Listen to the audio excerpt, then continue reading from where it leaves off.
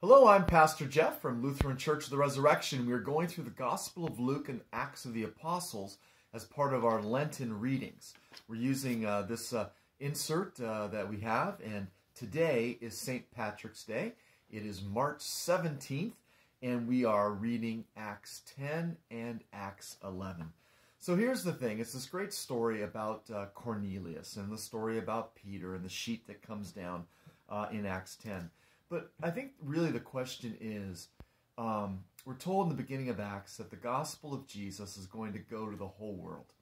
And it has been going to Samaria. It went to the Ethiopian eunuch. And now the question is, where next?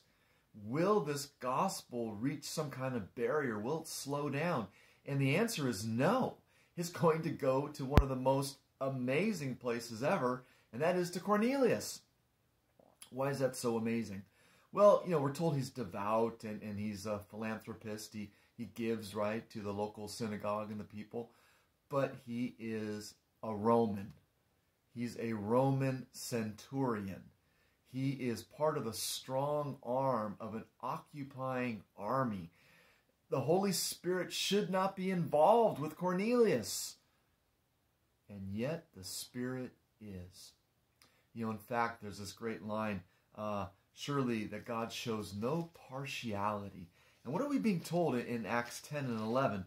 But that God will be at work wherever it is that God desires to be at work, even if we don't think God should be there.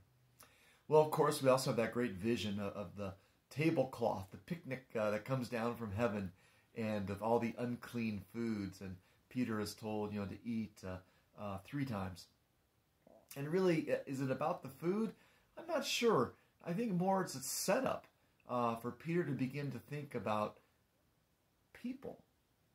God does not make anything unclean. Therefore, all people are a part of what God is doing. Well, what's interesting is, of course, that Peter has to go back to the head shed. He has to go back to Jerusalem, to the church. He has to kind of justify what is going on. I think Acts is trying to remind us that the Holy Spirit is the actor. The Holy Spirit will blow and come where it wills. And we had best just get out of the way and allow the Lord Jesus to continue to proclaim the gospel of his love. God bless you.